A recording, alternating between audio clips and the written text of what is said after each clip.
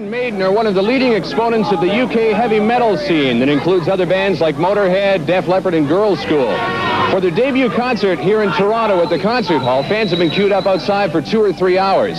The fans of Iron Maiden are, like most heavy metal fans, very devoted, and that's part of what makes the band work. They love to party. They're heavy metal rock and roll. Maiden likes to stay close to their fans, and drummer Clive Burr came outside for a while to talk to the crowd. What do you like about Iron Maiden? I like them because they put out heavy metal, no garbage disco, no new wave, nothing! Nothing but heavy metal! This man talks some sense. There you go. I like him because the drum is cute. There you go. I'm embarrassed now.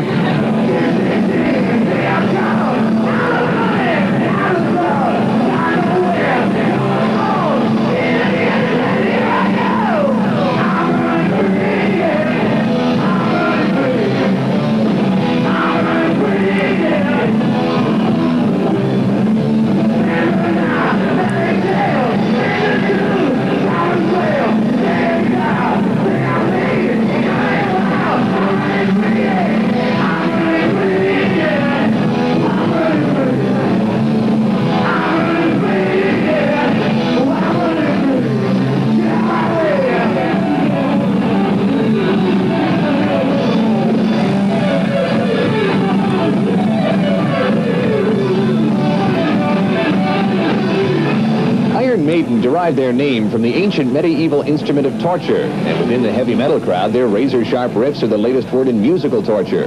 The band was started in London in 1977 by bass player Steve Harris, who once tried out for West Ham United, one of the UK's first division soccer clubs.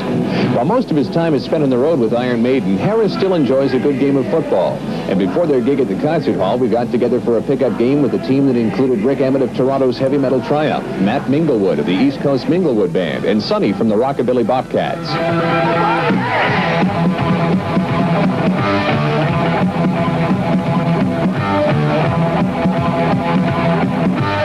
Although Harris is a good player, scoring 7 of the game's goals, he wasn't quite good enough to make the UK's professional teams, and after a while found out that that wasn't what he was after anyways. But whether it be soccer or playing in a band, it was a way to escape the boredom of East End London. You know, it's amazing to be sitting here, like, you know, in Canada. Christ, I never would have had a chance to come to Canada if I didn't sort of get in a band, and I think that's what a lot of young guys can relate to. You know, they'd like to either be a professional footballer and travel over or whatever, or playing a rock band or something like that, you know. So maybe just a chance to break out and do something a bit different, perhaps, you know. How does it feel, this being your first time over here? You've only got a couple of records released in North America, yet you have this incredible following, all these friends. Well, it's amazing, really. I mean, you don't expect when you first go to a country, you know, we expect you to kind of go back and like when we was first in Britain playing pubs and stuff, you know, building up right from the roots. We expected to maybe do that, you know, from a roots level everywhere. But in a way, it's made it a little bit easier for us because we're coming over here and we're playing to, you know, probably a sold-out concert tonight, which first time in is pretty amazing. I mean, it seems the promotion guys up front must have done their work, I suppose. But I suppose it just shows that there's a lot of kids everywhere in the world that want to hear heavy rock. I mean, that's what it is, you know. And maybe there's some new bands instead of some of the older bands. I want to show you how I feel. I just want to sing out loud. I just want to stand right there. You don't get control. You find out how to grow. I made us every ball. I made us every song. You started the band probably what was right in the middle of the punk rock explosion over in the UK. What was it like trying to start up a band during that time? Well, it was near impossible to get gigs, you know, because the fashion thing, like, and it was the big thing happening on the club scene. All the large established bands were still playing a lot of gigs, but it was like for young new bands to break through, because the punk thing really sort of, London seems to be the place for all the fashion, isn't it? Just to get right. Ended up getting like 1 gig a week in a local pub, and that was, you know, that was great, you know, because it just helped us play at least sort of once a week. I mean, you just got to play, so 1 gig a week was, you know, really good for us at the time, right?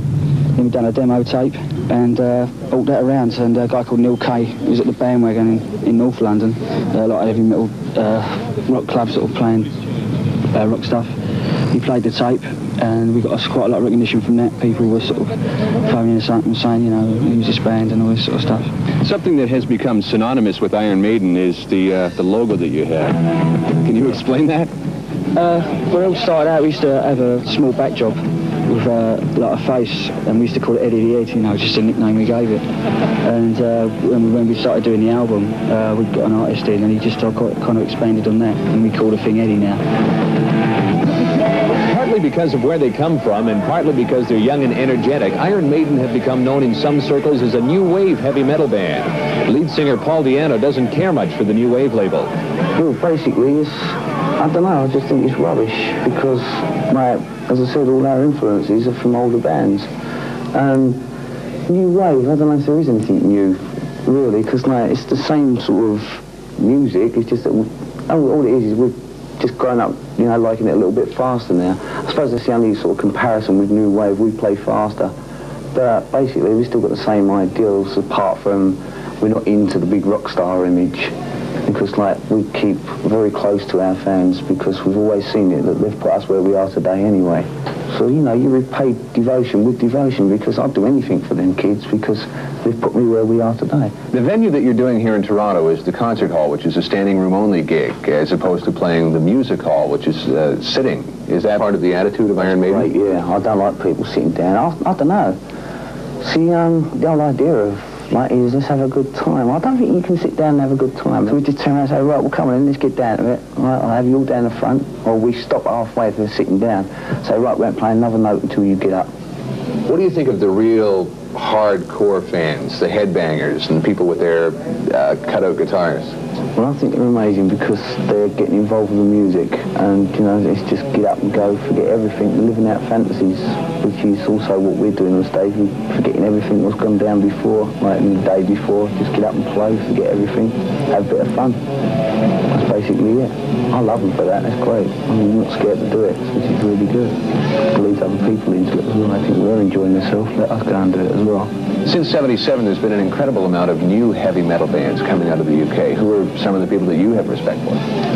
Motorhead, yeah, they're all right, actually, but I can never go and see Lemmy without him getting me absolutely blind drunk, because we go out drinking now and again. Oh, Christ, and he's unbelievable, that man. There's no way I could ever compete with him. He's unreal. Yeah, we're all, I don't know, we're like friends, especially the London bands. See, Def Leppard from up north, and so are Saxon. So we only meet up occasionally. Well, us and Saxon meet up quite a bit, but, you know, we're all mates, have a few drinks and whatever. But I suppose Motorhead and us, like, when we meet up in London, it's chaos. That is it. It's like, I don't know, Third World War, really. I suppose there's we've got respect for each other, but, you know, it's just more like a friends thing. So you don't really show respect in that way. It's just like, oh, hello, mate, how you doing? Let's have a drink and whatever. But I suppose we all respect each other, yeah, in a way. You guys have done incredibly well in the 4 years that you've been together. What's your master plan for world domination by Iron Maiden? Well, we just like extensive touring, basically. It's as simple as that. And we're picking up fans all the way, you know. Hopefully in sort of another 2 years extensive touring, they're going to be like a huge name, I hope. I really hope. But the thing is, I just hope everyone can turn around and say then, yeah, right, Iron Maiden's great, they're big now, but, like, they ain't changed a bit since we first knew them.